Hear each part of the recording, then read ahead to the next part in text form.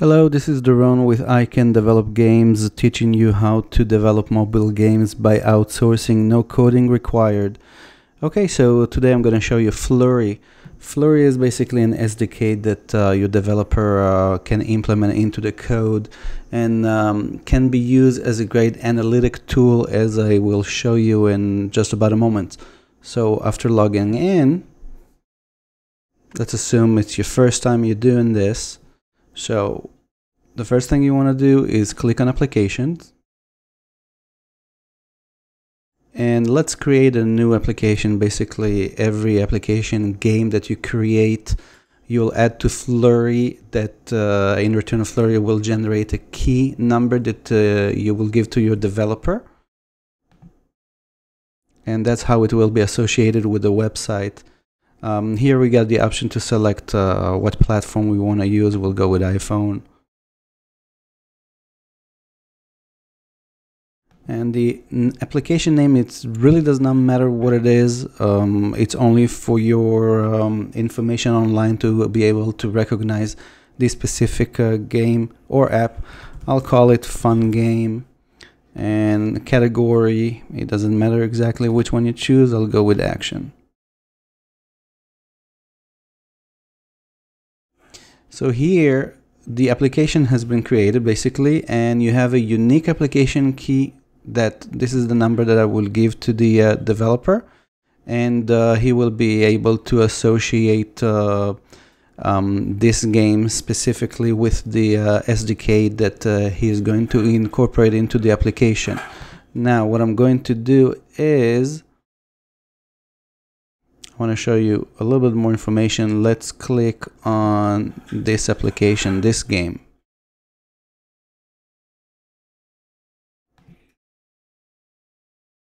Okay, so the first thing you will see, and let's assume that you've already incorporated the SDK into a game and time has passed. It takes at least a day for Flurry to update the current day information.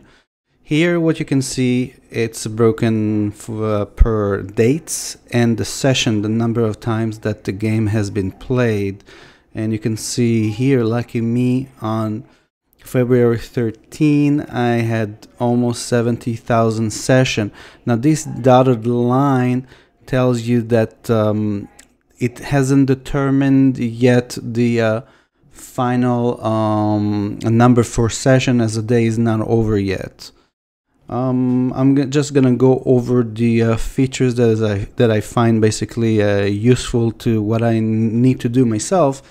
The session frequency, it will tell you, as it shows in the pie, 1 to 2 sessions. You basically had about almost 98,000 sessions, or user I should say, and there's the rest information here, as you can see.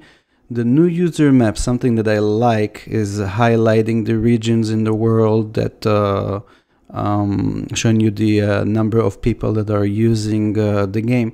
What I like about it, you can click and get even a deeper information. In China, for example, you have 18,000 users, and at some point the data is limited, cannot give you more information that it's already showing here. That's about that. Let's go see what's under the usage tab. Alright, it's giving information about new users, and on February 19, the new users that I had was close to 20,000. You can also tell it, I'm sorry, this was a month. That's my mistake. Okay. You can see also the information per weeks, per days. Alright. Yeah, that makes more sense now. By the hour, which is not supported for this interval, I guess. Here is another detailed view of the information, basically on the month of March, which is not over yet. So far we have 89,000, just about 89,000 new users. And this is again the new users map that we viewed just earlier. Active users, as it is, just tells you basically same users, people that keep using your game or your app. It's giving you information, self-explanatory. I'm just showing you where to find each element. Sessions, let's see if that's something of an interest at the moment. Yes, by weeks, how many sections have occurred. It will tell you how many times the game has been played. Session length is how long each section is. Let's see what else. Audience. I think audience is one of the most important information that you can get. Age is something that I usually take notice of. And as you can see, this specific game, most user base is between the age of 13 and 17. Gender will be as shown, majority as female. Geography, let's look at that. And all right, 140 in Europe, 108. Okay, North America 82,000. You can see in Europe you have 140. Let's click on Asia. In China I got 75,000 users. And language, I have a feeling we're gonna know what it is. English and then Chinese. So how can we utilize this information? Basically, if I find that the user base is female between the age of 13 and 17, and let's say China would have been a great target audience, which it is actually.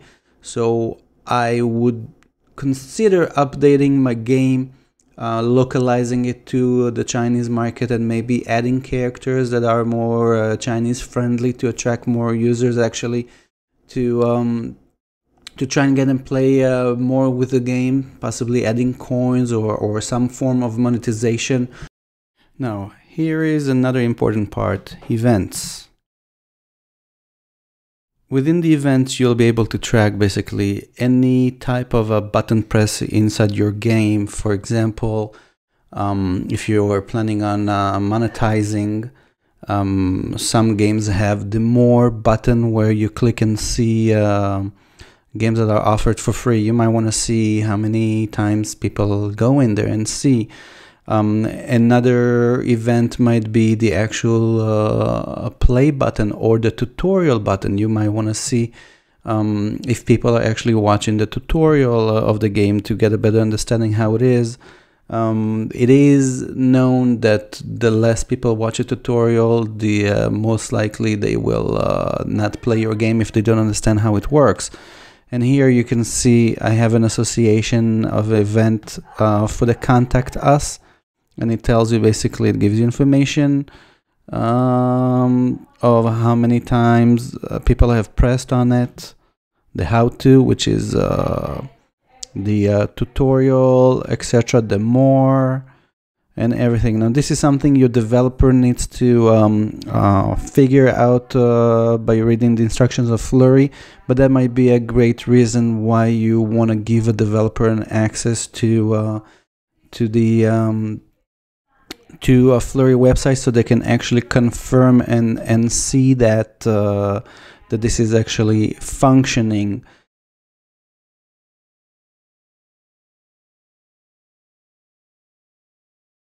And that's really it. And this is basically all the information that you might need analytically.